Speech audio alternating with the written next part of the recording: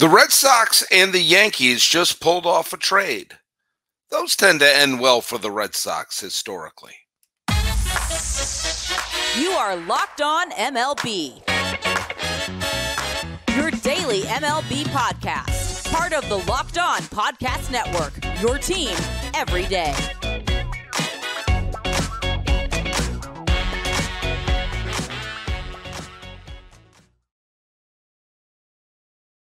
Hello, baseball fans. Welcome to Locked On MLB, part of the Locked On Podcast Network, where it's your team every day.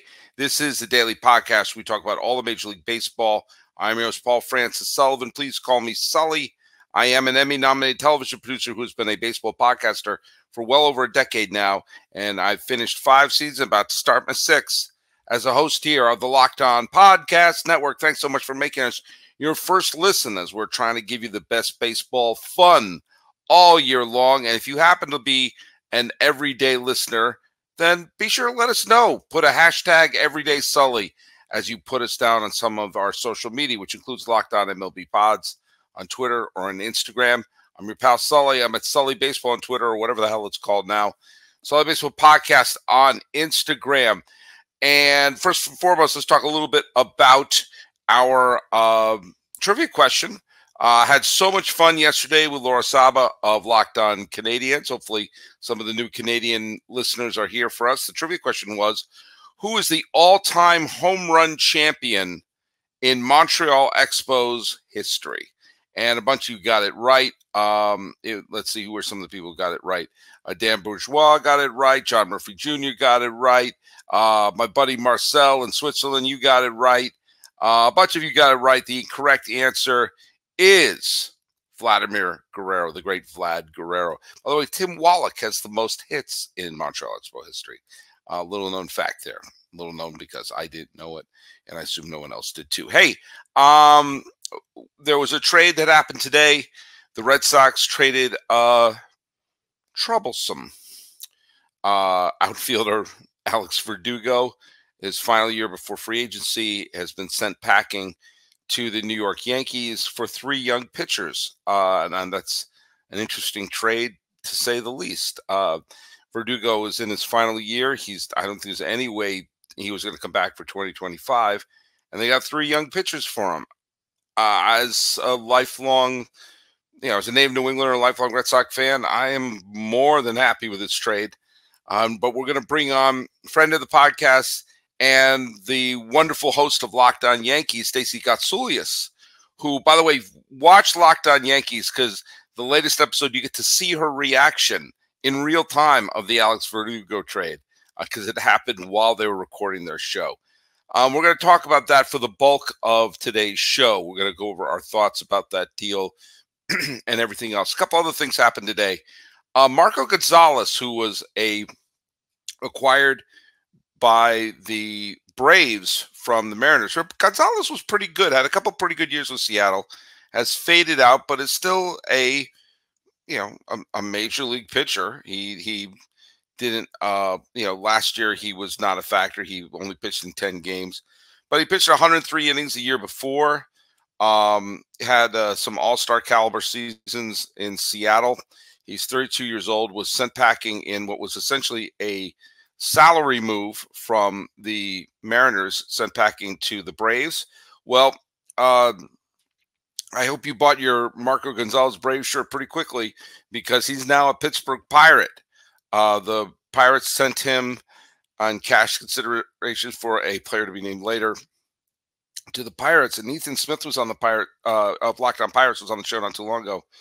And we talked about the need for them to bring some major league pitchers into their rotation. Now, this isn't acquiring Greg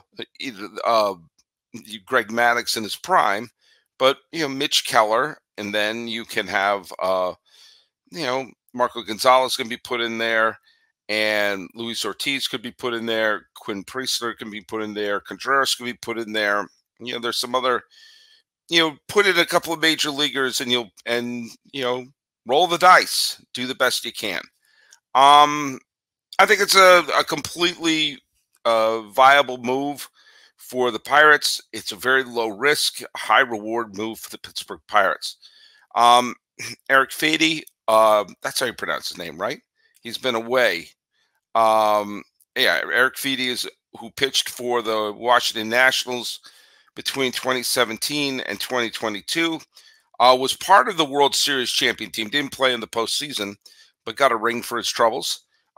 He played the last few years in Korea, and actually, just the last 2023 he played in Korea, and was dominant in Korea. And pitched 120 games, over 180 innings, and he signed a 2-year deal with the Chicago White Sox. So I think that's again, a low risk, very high reward move. The Guardians won the draft lottery. It's difficult to tell what winning the draft lottery really means. It's not the NBA.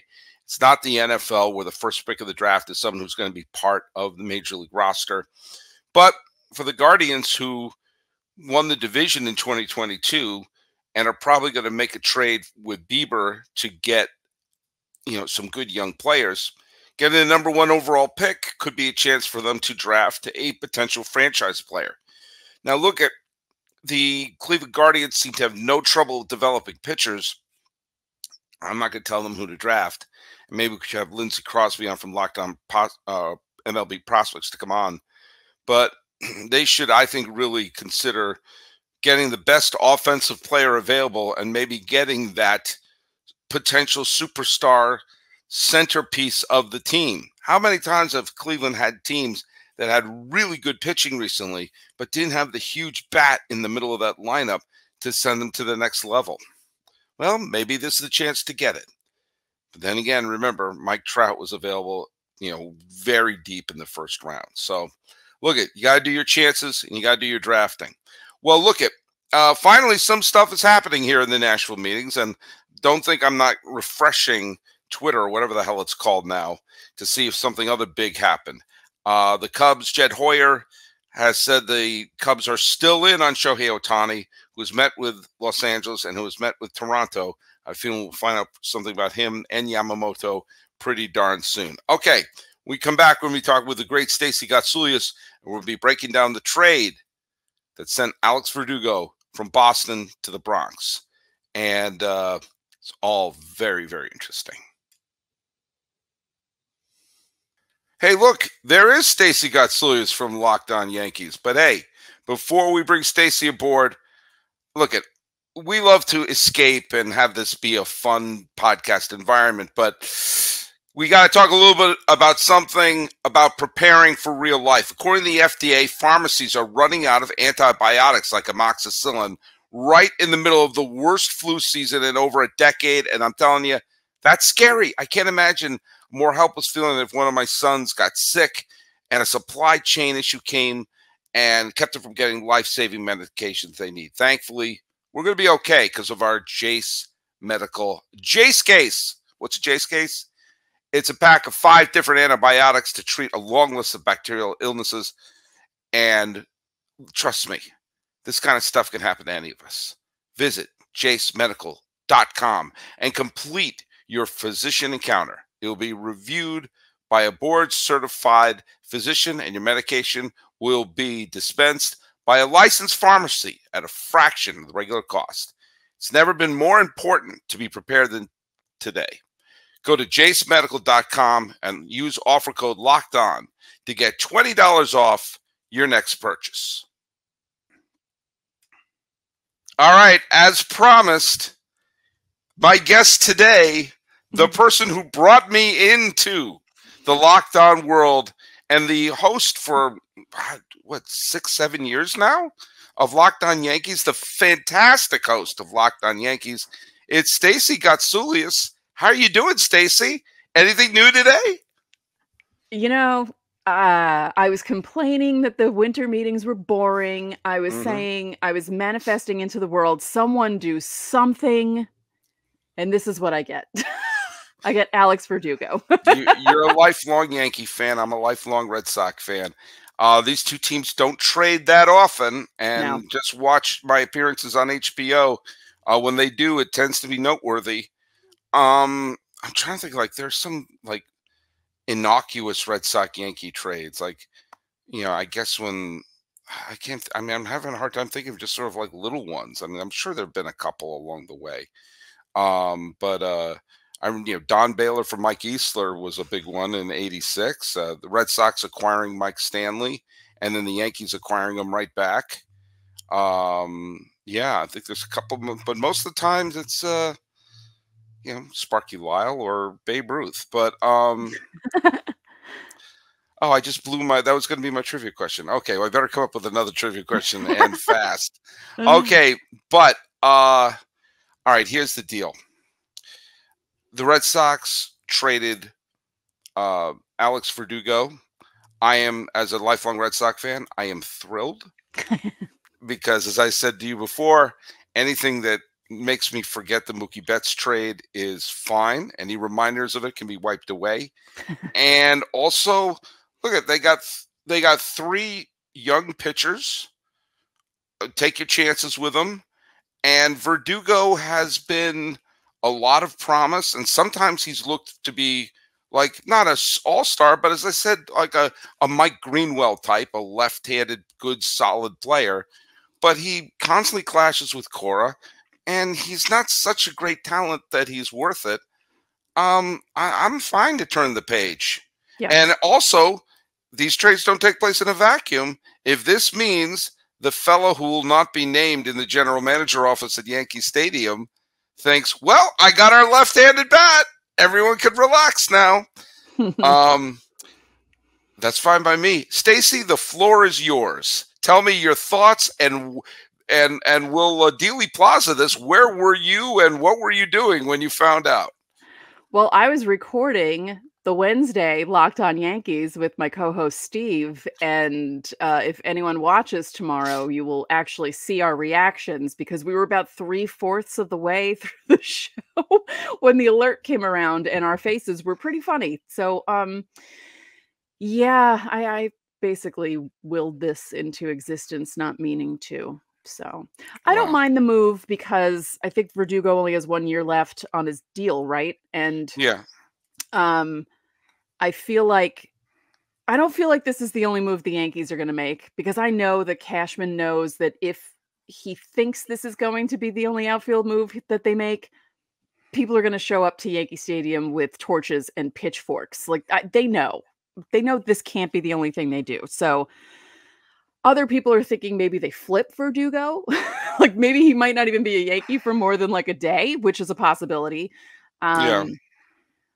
But I will say personally, I'm very upset about Richard Fitz, merely because we had him on the show earlier this season. He's a sweet kid. He's a great pitcher. He won the Eastern League Pitcher of the Year for Somerset, and Somerset had a great pitching staff. So the fact that he was able to win that is pretty cool. Greg Weissert, another good kid. Don't know much about Judice because he hasn't played yet, but he's another pitcher. But Weissert, he can be good and he can be bad. It's kind of funny watching him. Like, he has some really good pitches where you're like, whoa, when you watch him. And then he has other pitches where you're like, ugh, in that kind of way where you're like, ugh. Like, he could be really good or really bad. So he just needs to get his stuff together. But something else is going to happen. The Yankees can't keep giving away pitching like this, because who are they going to have? Yeah, I was kind of like, look at it. It wasn't they didn't trade away, freaking Garrett Cole, but right. But at the same time, I didn't think the Yankees were really in a position to trade away a lot of pitching depth. Right, because they already did that in 2022, yeah. and you know that they were snake bitten by that. So that surprised me. That's why I feel like something else is going to happen. I know they're in on Yamamoto, so I mean, obviously this can't be the only thing they do. It's just right now, this is what we get to evaluate. But yeah, I mean, the Red Sox got 2 pretty good pitchers that I know of, because I've seen Weissert in action and have heard about Fitz's performances. I don't really watch minor league baseball, but I've heard about them. And again, very sweet kid. We had him on the show. He likes Star Wars, and he's from Helena, Alabama, and he's just a good kid. And I can't remember his pitching arsenal. I think the fastball is pretty good. And him and Will Warren were having like a contest between them.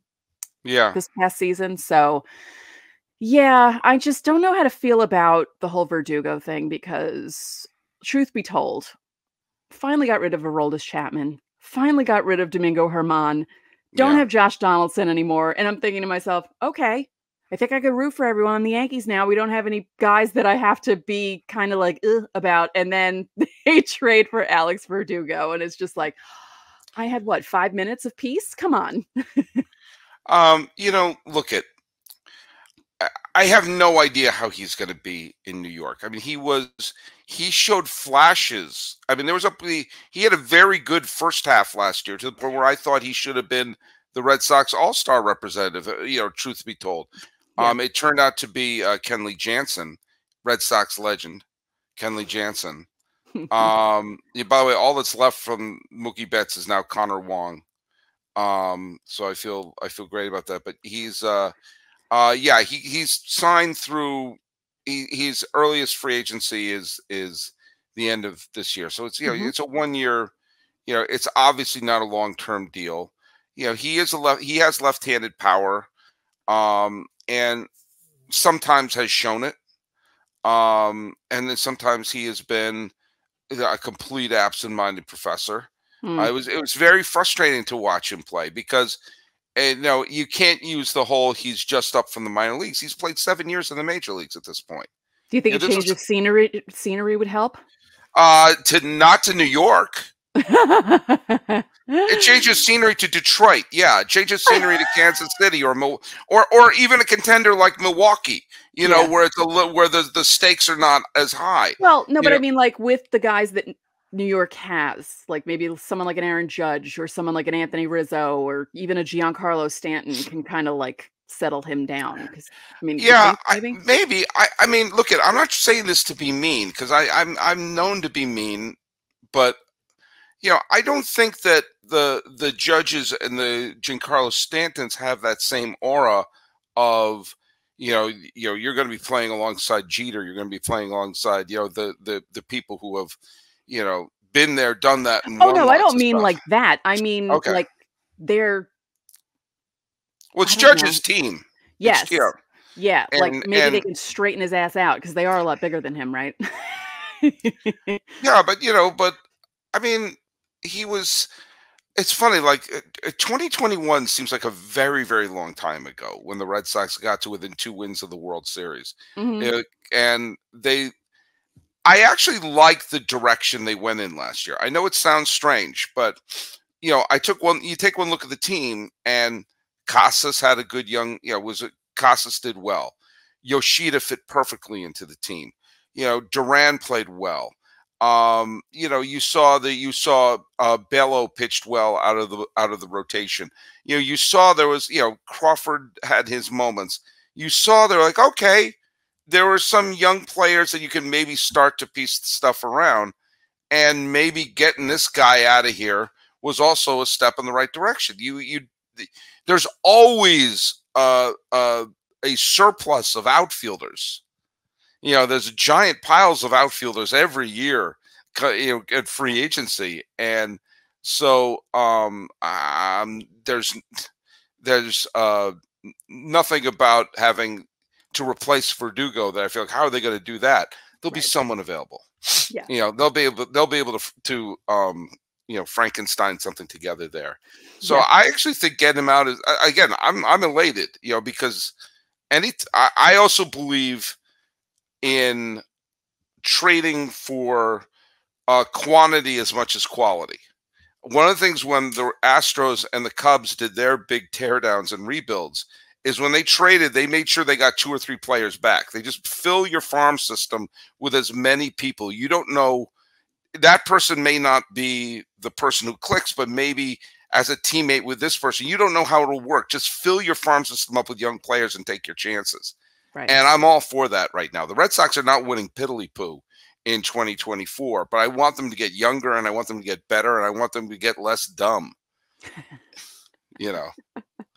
I think we all want that from our teams. I want that in life, yeah. But younger and less dumb. Yeah.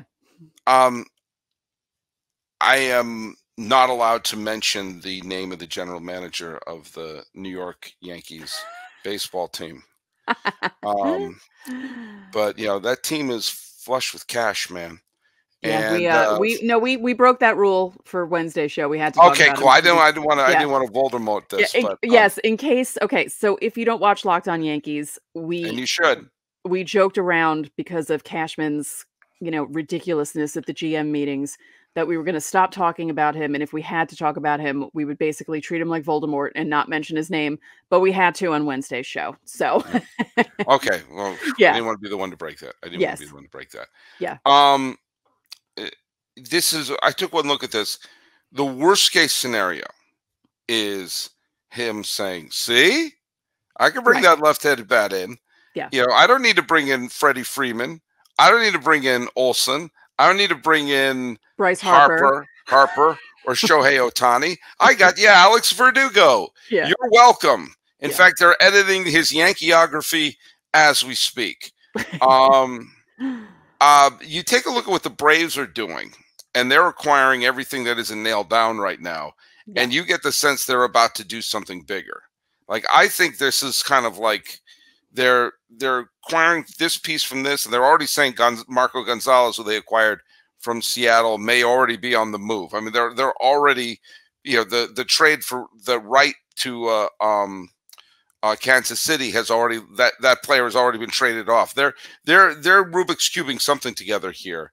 Do you get the sense that's happening in the Bronx, or is this it? To paraphrase Kenny Loggins, I don't know, because they keep mentioning how they're not out on Soto yet. This doesn't mean they're out on Soto at all. So, Cashman said at the GM meetings they need 2 outfielders. Mm-hmm. He said it. 2. And I don't think he means 1 free agent or someone traded and 1 of the kids. I think he means they need to go out and get 2 legit outfielders. There's one more day of the winter meetings, and of course there's the rest of the off season because not everything has to happen in the winter meetings. That's true. Like I said earlier, he knows that the fans will show up pissy if he doesn't do more than that, especially with all the talk about Soto. They're not going to accept, oh, well, we got Alex Verdugo. No. Could Verdugo be a chip for Soto? I was thinking that. Yeah, that could be a possibility. He could be flipped. He might not even have to worry about shaving.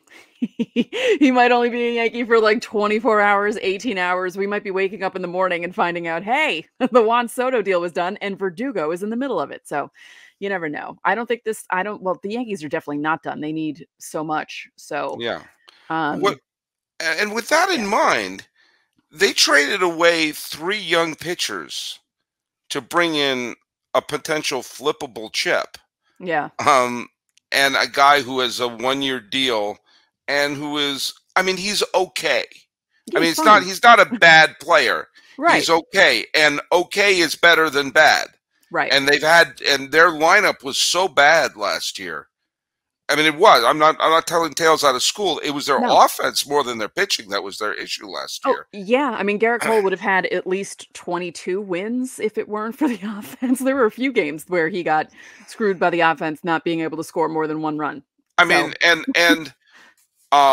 Let's face it, Stanton was a black hole last year. Oh yeah. He was. You didn't get to use your picture of Stanton for his home runs as often as you normally would. What was it? Only 22 times? Awful. Only 22 times. Yeah, and believe me, I see it every time it goes up there. Yeah, but I want that up by 40 again, man. And of course, Judge was hurt, but you know what? I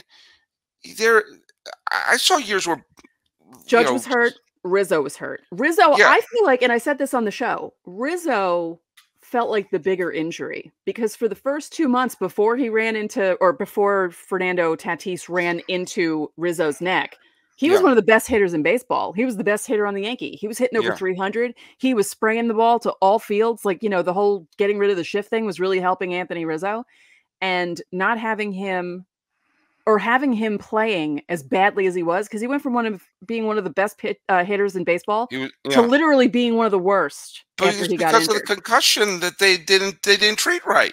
Yeah, and the concussion that he didn't really tell them that he wasn't feeling, like, he didn't really offer a lot of information either. It was on both sides. It was just a cluster F of epic proportions. Yeah. DJ LeMahieu didn't know Yeah. what he was doing in the first half, and then all of a sudden Sean Casey works with him and he starts hitting again. And then it's like, oh, you can hit. Great. So there was a lot of stuff happening there, but I see what the bottom 5 slots of the lineup was a black hole. Yeah. And so I mean, Verdugo is an improvement on that. You know, I Sure. mean, this is coming from a guy who's applauding and seeing him go. Yeah, But no, yeah, that's definitely an improvement. that's Yeah, definitely a step up. And I preach that all the time. yeah, That, you know, mediocre is better than bad. You know, and that's what I call, you know, the Eddie Rosario, Jorge Soler syndrome. When the Braves lost their entire outfield, they put major leaguers in there and rolled the dice and wound up winning a World Series for their troubles.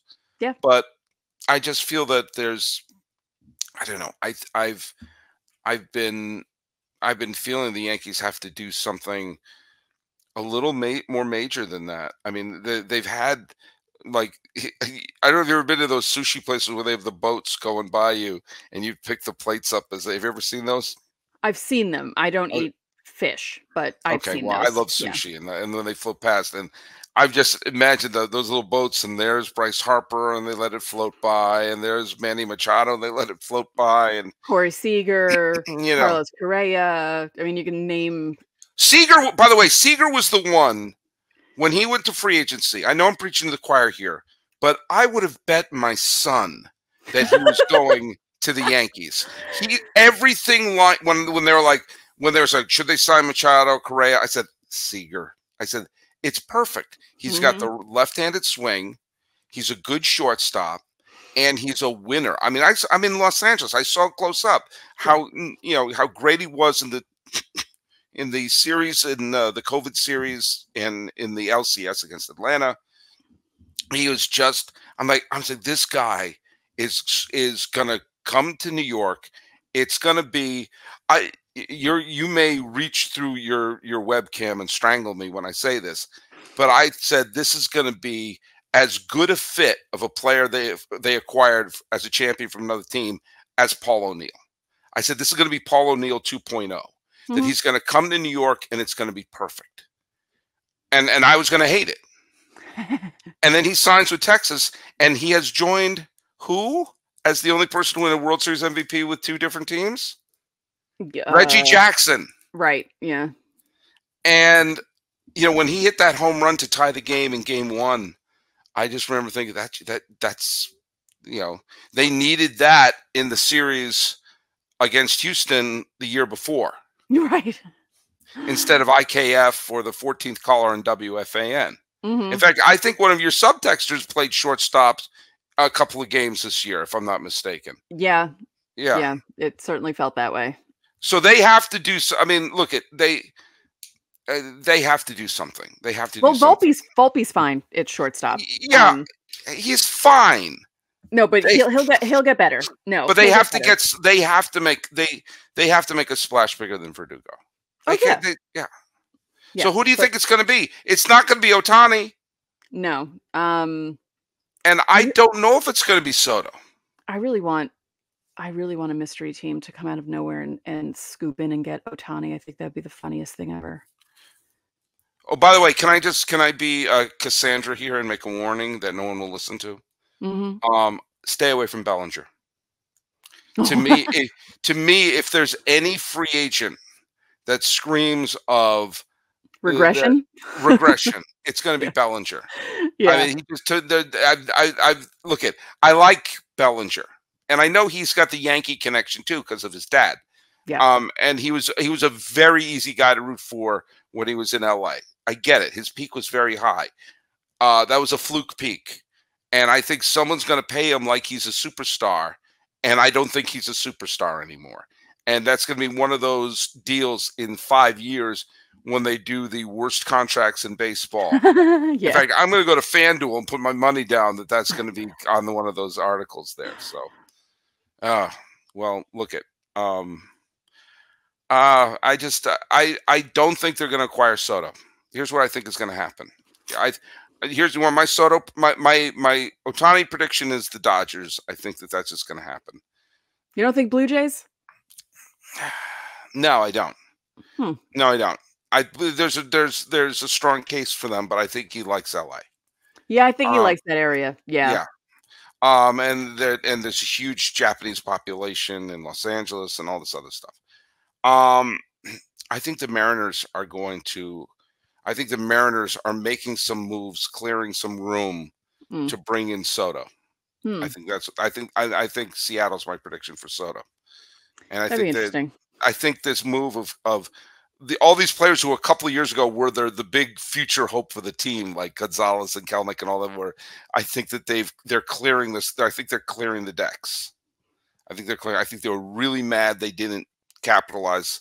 They went to the postseason in 2022 for the first time since Ichiro's rookie year, and I think they're really disappointed that they missed. Now that was when they won 116 games and the Yankees knocked them out of the ALCS, right?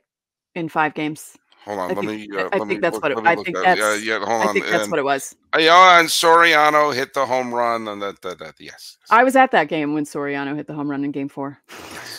Yes. Yeah. Yep. There you go. Yeah. Oh, by the way, Stacey, I don't know if you're aware of this because we've been keeping this kind of on the down low, but Locked On has launched the first ever national sports 24/7 streaming channel on YouTube. Locked On Sports Today is here for you 24/7, covering the top sports stories of the day with the local experts on Locked On plus national shows covering every league. Go to Locked On Sports Today on YouTube and subscribe to the first ever national sports 24/7 streaming channel. Did you know that? I caught myself on it one morning. It's pretty funny. Yeah, it is interesting when you like the sushi boats when your face is the one on the conveyor belt, it's not Locked On. It's not Locked On Bucks. What's happening here? Locked On Minnesota Wild, but and by the way, I want to just thank Laura for Locked On Canadians for joining the show yesterday. We got a lot of positive. Laura Seba from Locked On Canadians was on the show. We got a lot of positive responses, and some of you may note my where is it right there? There's my Expos pennant up there. Viva les Expos! Viva les Expos! I want the Expos to come back. Stacey Gotsulias is the host of Locked On Yankees, which I never miss. I never miss an episode. And you don't want to miss tomorrow's episode because she gets to react in real time to the Verdugo trade. Tell people where they can listen to your show. You can listen to us on every podcasting platform available. There are new ones being formed every day, apparently. And you can watch my stupid face on YouTube because I do make so many dumb faces because I don't have a poker face. So you'll see how I reacted to the Verdugo. You do not. It's one of the reasons why I love watching it because, first of all, you have your eyebrow game is second to none. I'm like Rock sometimes with that eyebrow. I have the people's eyebrow. I don't know. Can you do that? Yeah. By the way, let's do our trivia question here. This might be a little easy one, but I realized in our discussion, I spoiled the trivia question by saying something, which was my trivia question I had planned, which was who are the only 2 Yankees to win the Cy Young Award who began their career with the Red Sox? Well, maybe you don't. Maybe I didn't mention that. No. Oh, do you what? There it is. Because I had and the bonus trivia question is Clemens and. Oof. Let me thank God.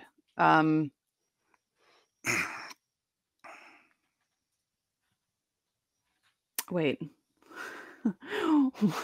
When did the Cy Young start? In the mid 50s. Okay. Who started with the? I don't know. I don't know who the second one would be. Sparky Lyle. Oh, you said that earlier. Yes, I did. You said his name earlier. Okay, so all right. Don't say anything, Stacey Gotsulias. You probably know the answer to this. Okay. Who is the only person to win a postseason MVP for the Red Sox who began his major league career with the Yankees? That's your trivia question. Who was the only, and don't answer if you know it, Stacey, this is for the listeners. Who is the only Red Sox postseason MVP who began his major league career, made his major league debut as a New York Yankee? So write your answers on the bottom here at Locked On MLB Pods on Twitter or on Instagram. I'm your pal Sully. I'm at Sully Baseball on Twitter, Sully Baseball Podcast on Instagram. Welcoming back Stacey Gotsulias. It took a Red Sox-Yankee trade to pull it off, but we managed to do it. This is a Locked On MLB, Locked On Yankees crossover. She's Stacey Gotsulias. My name is Paul Francis Sullivan. Please call me Sully.